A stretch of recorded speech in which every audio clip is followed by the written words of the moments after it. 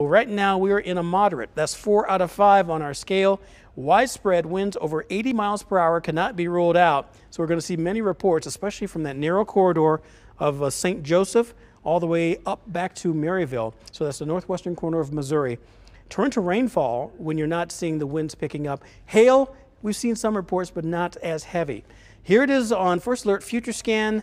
We notice that most of it seems to be heading to the east and southeast, but we're seeing what we call back building, so the line will continue to build farther to the west. So that's why I still think this will be clipping Kansas City. As we said, the estimated time of arrival closer to midnight or so. Then it all slides farther southeast. Sedalia, Marshall, Belton, heading toward Clinton, Missouri, probably after 1 o'clock, more like 2 in the morning.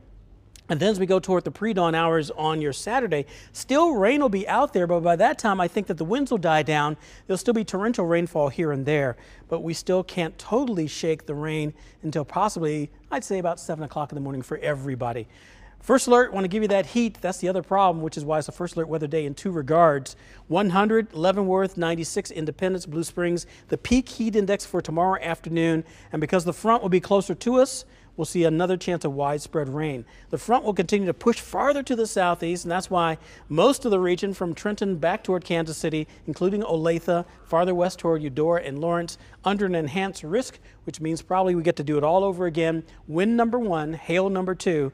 Not thinking the tornado threat is that high, but that's going to be a 3 out of 5 on our scale, which is why it may not be as widespread as we're getting, but I bet you every bit of 60-mile-an-hour wind gusts cannot be out of the question by there. And looking at Future Scan now, picking it up at 3 in the afternoon tomorrow. As I mentioned, most of the day pretty quiet, but by 7 o'clock to about 10 is where we'll start to see these thunderstorms fuel on, and the line will continue to press farther to the southeast. So by this time tomorrow night, between Warrensburg and Sedalia, going farther to the southeast, that'll be the leading edge, but more redevelopment, not quite as heavy, can be expected as we get closer to midnight. But things do improve for Father's Day itself. But we're still going to issue a First Alert weather day on your Saturday. That 60% chance I just outlined on Future Scan coming through during the second half of your day. High temperature still a sweltering 96, but look at what the storms do. It knocks out the humidity, puts temperatures back into the 80s. 66 to 82 degrees then for Father's Day. Still sunny on Monday, 61 to 85. The rest of the work week a little bit unsettled, but not nearly as significant as what we have right now, at least looking at the information. 88 to 90 coming in on Wednesday. Thursday a break. Another chance of thunderstorms on Friday, and next weekend 85 to 91 degrees, still feeling a little more like summertime out there.